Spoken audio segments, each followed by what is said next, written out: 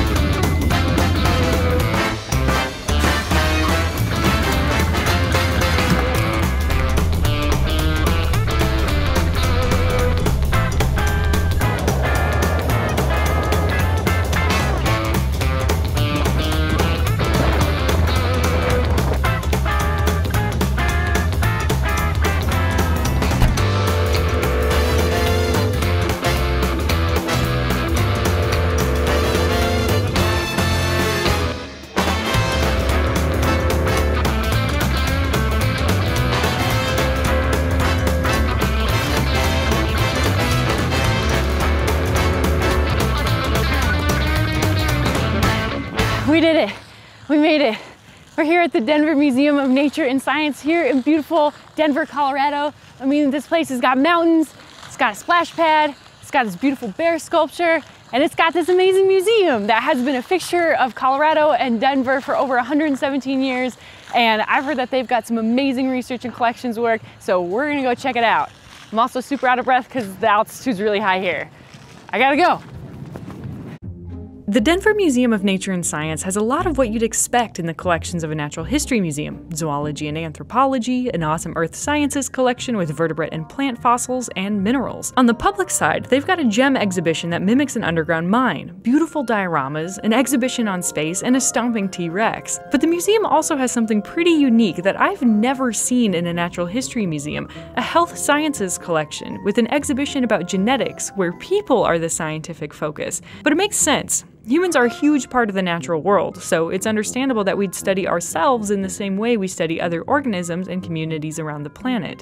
Dr. Nicole Garneau is the museum's curator of health sciences. We stopped by to learn more about this unique collection and have a chance to participate in her research, because here's the fun part: I'm about to be the newest addition to their collection.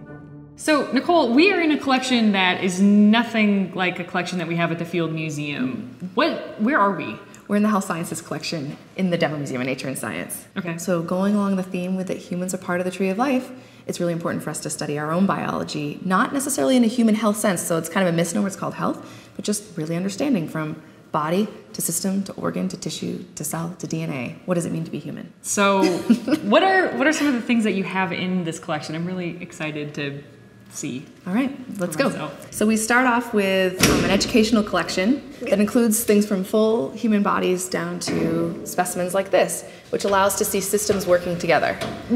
What? Correct. What? You have an arm. We do. And it was the donor's intent, and so all of our specimens have donor intent with them. You want my arm? Can I give you my arms? You need to go through a proper donation process with the state of Colorado, but yes, absolutely. Okay. You can have my arms. So this is a really great way to teach people, because it allows us to take something that feels sometimes abstract like a collection and make it feel very personally relevant, and makes you really curious about, well, how does my body work? How is this prepared? I mean, I think this is another reason like why I've never seen anything like this in a museum. This is not a normal preparation technique. Anyone who works on a wet collection, for example, which is typically like going to be soft tissue, and you put it in like formaldehyde or alcohol, there still is going to be aspects of decay occurring, so the collection is not really kept forever. Plastination eliminates that, because anywhere there was water is now plastic. You have something that you can then be used for generations and generations and generations for educational purposes. It looks like a plastic model that somebody had to mold, but to know that this was real. This was a real person. I kind of want to like touch it. Go ahead and grab your glove. Okay. Probably just need one. Plastic is kind of pliable, so if you feel it, it's kind of hard, but it is kind of has that plastic feel to it. And that's kind of what you want, because you want something that's not going to degrade over time. But this isn't the only thing that you have in this collection. So this is at the big side. And then let's dive deeper. What is essentially looking directly into the body, like you were doing an X-ray, except for, again, this is real tissue. They kind of look like pizzas, I'm not gonna lie. This is a slice of a body. Yeah, so these are different slices of the body. The preparation is the bodies are frozen, again, donor intent for educational purposes. And then slices happen, and then those slices go into baggies, and those baggies get a different type of plastic, an acrylic-based plastic, and dyes that bind to different tissues, and you get something like this. This is one of my favorites, which is a transverse slice of the human hand. Oh my gosh! It's like my hand. Right? That's So what then the inside of my if hand I put looks this on like. top, that would be, wow, this is a really good match for you.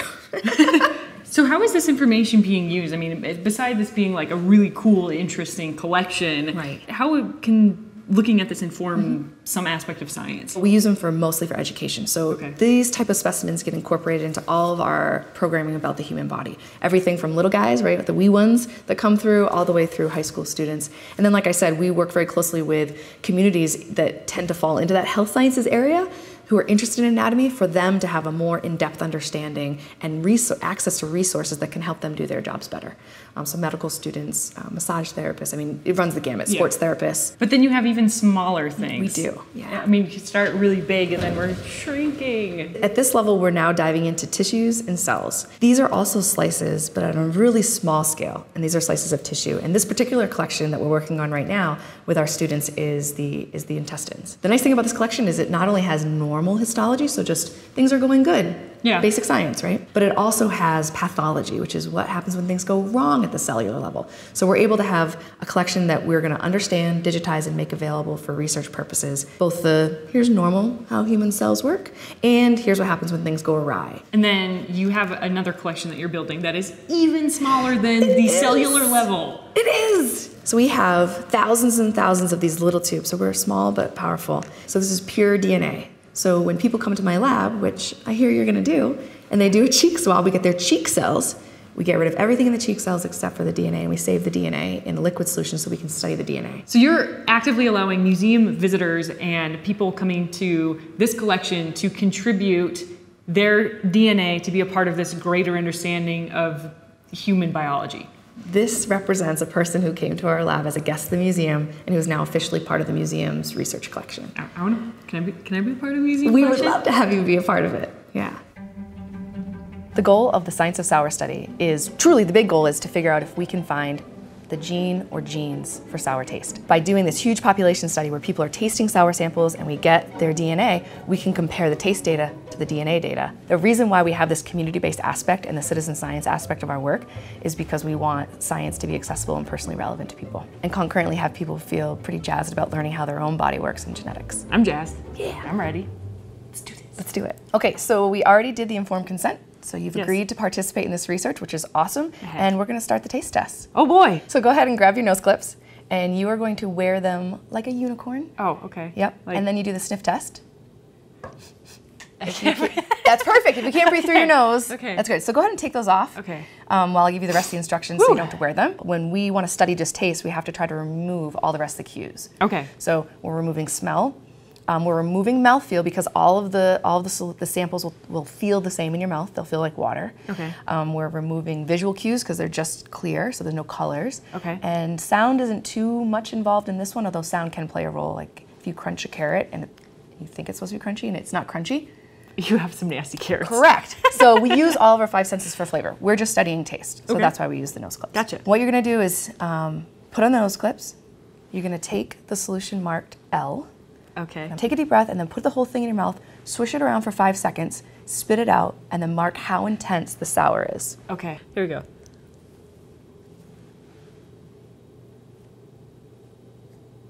That was pretty weak. I'm gonna say that was like a diluted lemonade. Okay. Right, like if you go to some kid's stand and they're like, "What's a lemonade?" but they didn't make it right because they didn't get the ratios correct. But you still give them $1 You because have it's a kid selling lemonade. But now you're gonna say how much did you like that solution? I slightly liked it because I like citrusy things, and it was kind of citrusy. So now you can take off your nose clips and take a deep breath in and out and cleanse your palate with some water.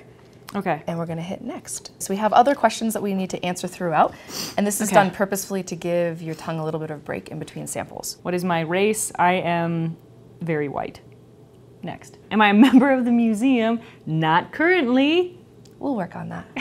So we're gonna go to sample E. Okay, back with my... Yep, the reason why we have it like this again is so it's double blind. I don't know so we're testing 5 different sour molecules to figure out if all sour is created equal. Okay. So the reason why we have them randomized is so that you don't know which one is which, and I don't know, so I can't kind of prime you. Is this malic acid?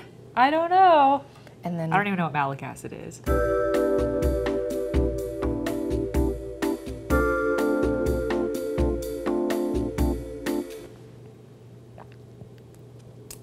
That was a little more sour. I'm gonna go with like middle of the line sourness. All right, so go ahead and take a sip of water. All right, power through. Swallow without the nose clips on. Okay, nose clips. Sniff test. All good? Unicorn? All right, take a deep breath. That was tart. I don't know if it was like quite sour. That was like a sweet tart. Okay. And I slightly liked that. I'm probably gonna slightly like all of these. That's good, that's fine. We're gonna ask you some questions about food adventurousness. And that's how likely are you to try new foods? It might be a factor in how you may rate something. Okay. Is basically what taste scientists wanna know. Gotcha. Because humans are messy. I don't trust new foods.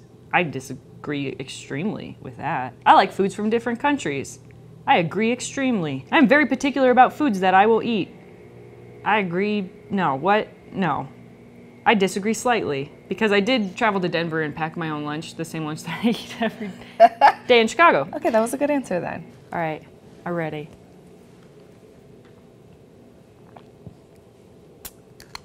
That was really tart. Kind of puckering a little bit. My mouth is suddenly very dry.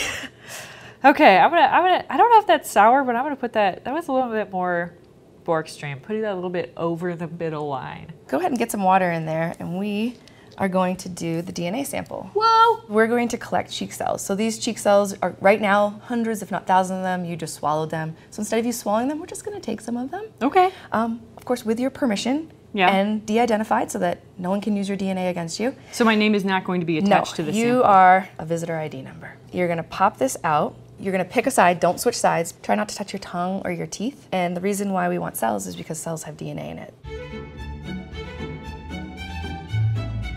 Your DNA is like a cookbook for your body.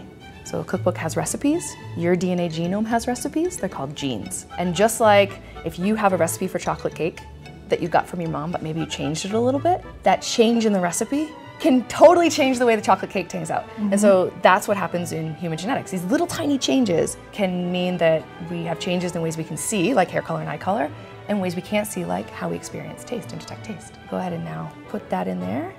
Well done. I did it. I did it. You did it. We'll go through and do an extraction process where we'll get rid of everything in the cell except for the DNA, and we'll end up with this tiny little tube of Emily's DNA, de-identified. And that becomes part of our human biology collection here at the museum. So by participating, you get to be part of our museum forever. Yay! Which is pretty sweet. It's always what I ever wanted. You get to be, yeah. So we're good to move on to the last taste test. Okay, all right, last one. Did it.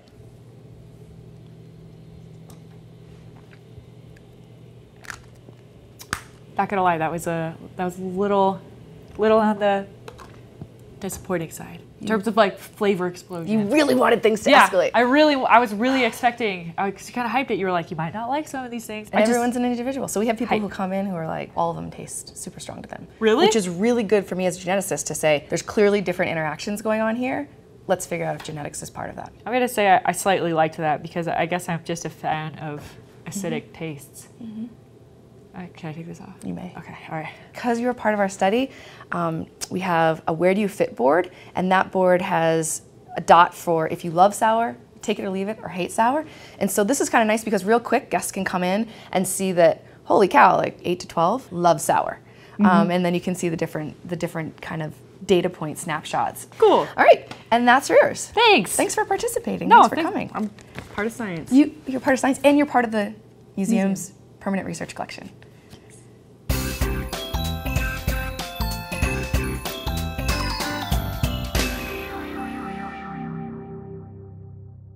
It still has brains on it.